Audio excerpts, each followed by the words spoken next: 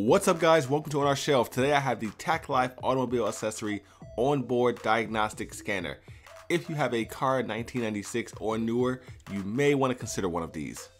And for short, it's also known as the OBD2 scanner. So let me get my knife, open it up, and see what comes inside.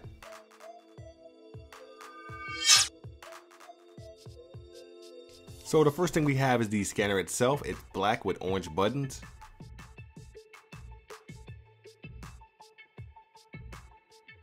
A warranty card, product specification card, and instructions manual. So here's your 16-prong plug that plugs into your vehicle. Here's your pretty thick power cable. It's around 3 feet long.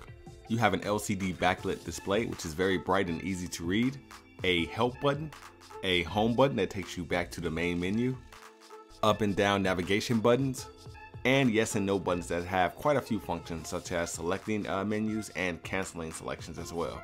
So we have a service engine soon light on at the moment, so let's go ahead and check it out and see what it does, or how well it works. So here is our OBD2 connector on our car. It's underneath the steering wheel. Let's go ahead and plug our connector into it. That should power up the device. So far so good, it's on. Now let's go ahead and run a diagnostic test and see what the problem is. By the way, before performing this test, it says to turn your car into the on position, but to not have the engine running. So have the accessories, the electronics, everything on except for the engine, and then plug this tool in. So we're gonna go to diagnostics, then auto scan.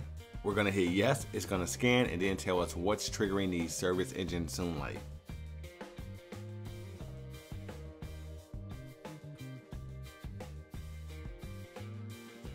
Alright, it's all done that quick, and it says that we have one code found.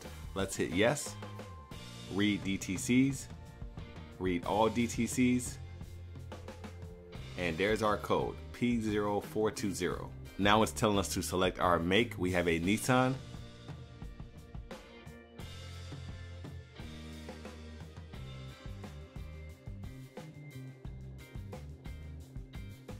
There we go. Let's hit yes, and bam, there we go. Cadillac converter system, bank 1, efficiency below threshold. Now, if you know anything about cars at all, you know that this code can mean a lot of things, but what this thing does do is gives you an idea of where the problem's at.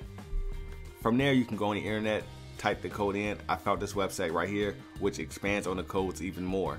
From here, you can look at causes, problems, symptoms, and solutions, and then from there, you can decide, is it something you can fix, or does it require a mechanic with skills way beyond yours.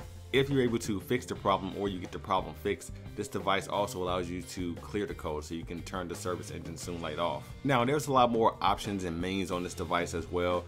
I'm not quite sure what they're for. I'm not a mechanic by any means at all. So I'm gonna just go through some of them so you can just kind of get an idea, because if you're considering this and you need kind of an advanced tool, you wanna know if this tool is advanced enough, I'm gonna just browse through some of these menus so you can just at least know what you're gonna get when you take this thing out of the box.